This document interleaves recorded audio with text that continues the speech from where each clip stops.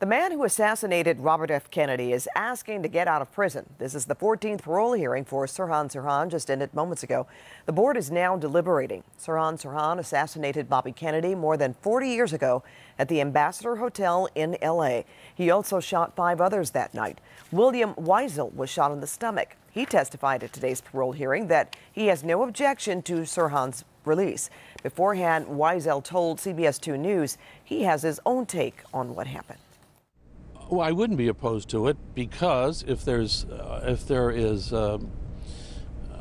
enough information that there was a second gun, then, and he served 43 years, then if that I've been led to understand that that may open the trial again in Los Angeles.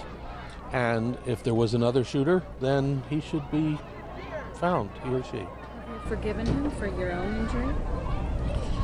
I've never held it against him, you know. I mean, I was a news person and I was just in the kitchen and was shot while I was working, and I don't blame him for that. We were covering the California primary, and Bobby had won, and I was a director for ABC News. Our producer, Dave Jane, was there, and he grabbed me around the neck and said, get down, there's shooting. And I said, no, Dave, that's balloons hitting the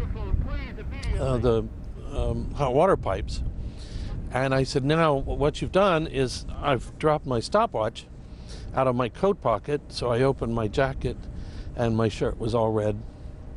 And I said, I've been shot. And he said, get down.